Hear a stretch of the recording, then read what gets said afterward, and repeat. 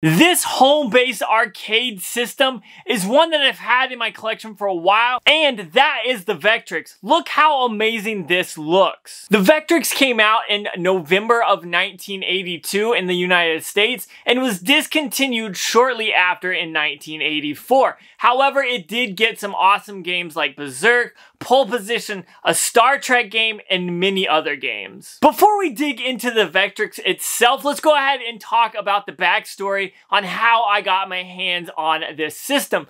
Now, originally I saw a guy post on Craigslist, yes, it was that long ago, back when Craigslist was a thing, that he was selling a Vectrex and 13 games for only $300. And that's a steal. However, he lived about 3 hours away from me, so I had to convince him to meet me halfway, which was about an hour and a half away from where I live currently. And so I met him at a gas station, which the gas station was kind of sketchy, but so was using Craigslist back then. So we ended up meeting, I ended up picking this up, and wow, was I amazed when I got it home. I had always wanted to get a Vectrex. I'd seen people talk about them, but I'd never seen them in person. So when I saw the ad on Craigslist, I knew for $300, I just had to have it. Back to the Vectrex itself, since it was a vector-based system, it only used black and white, and there wasn't any color.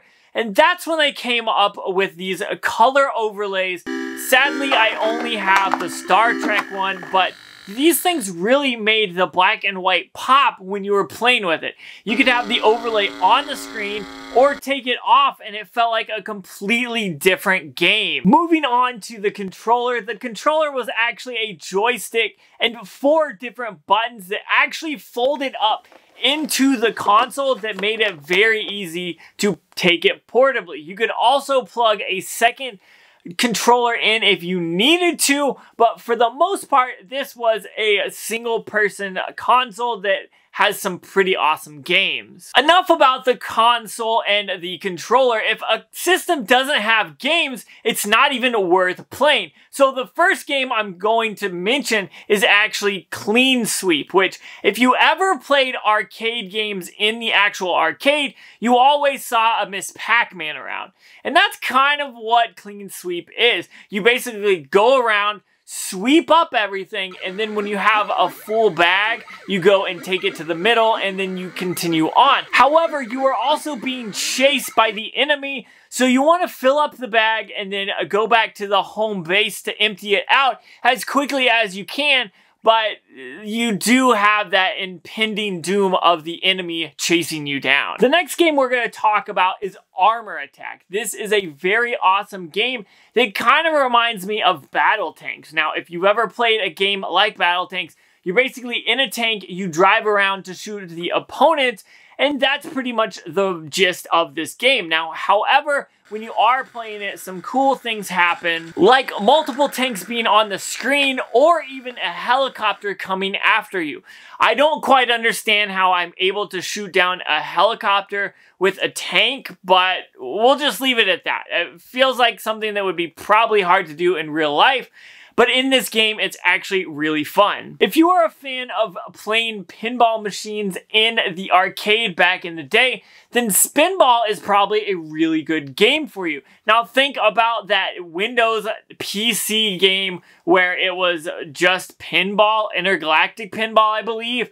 That's basically what this is, but with vector graphics. It's a really simple pinball machine game, but it's actually still a lot of fun, and I really enjoyed it. So I wanted to mention it because if you are a fan of pinball and you have a Vectrex, Spinball is definitely a game you should pick up. Now moving on, if you are a fan of asteroids or something like that, where you basically were in a ship and you were shooting, but maybe you wanted to play against someone or a computer, actually, Space Wars is a really good game for that. It's really quick, and when you start it up, you basically are thrown into the game, and you basically have to fly around and avoid getting shot by the opponent, which could be pretty fun, but also pretty stressful because enemies are always coming after you, so you want to make sure that you are faster than that enemy. You're hitting that button to fire as quickly as possible and moving around as much as possible as well to avoid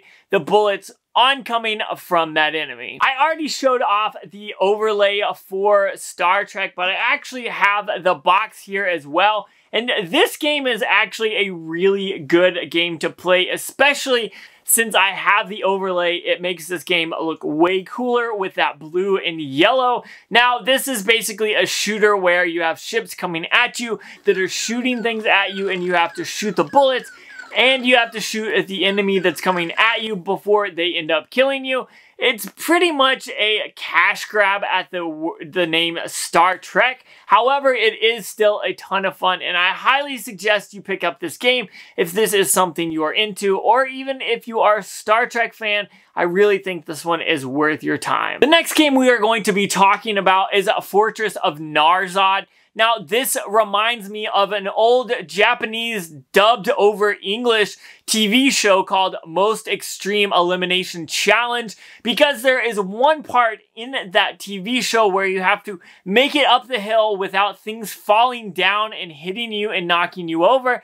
And that's, for the most part, the gist of this game. You are trying to make it to the front of the fortress or the top, and you have ships coming down at you, shooting things, and you have to shoot them in order to knock them off. So it makes me think of Most Extreme Elimination Challenge, because that was what I saw, but it's also a really fun game. These next two games are probably my favorite games that I own for the Vectrex. The first one we're talking about is Berserk. Now, this is a pretty awesome shooter where you walk through the maps and you have to shoot the bad guys and avoid this happy face that is constantly following you around, and if you get shot or hit by the smiley face, you automatically die. So you have to make it through the room to the next room, and so on and so forth, and this game is a ton of fun. So that just leaves a pole position, which has to be probably one of my favorite games from the arcade back in the day. So playing this on my Vectrex at home, there's no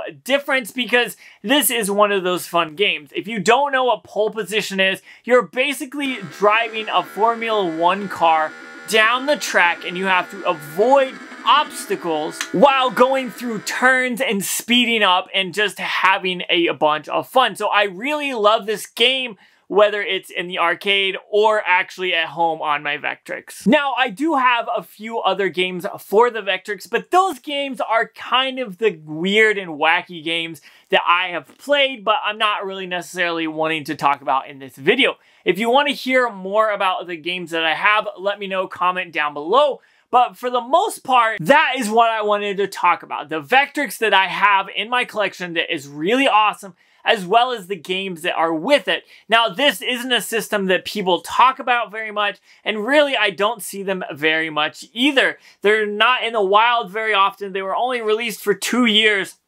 So I had to talk about it, and that's why I ultimately made this video. If you enjoyed this video or any of the videos I have already put out, make sure you like, comment, subscribe, all that stuff. But I want to leave by saying the Vectrex is one of those consoles that ever since I laid my hands on it and I physically got it, every time I plug it in, I spend way too much time playing it. I have way too much fun. And realistically, if you can afford it, it's definitely one of those systems that's obscure, but definitely well worth owning. So with that being said, that's all I got for you guys. Peace.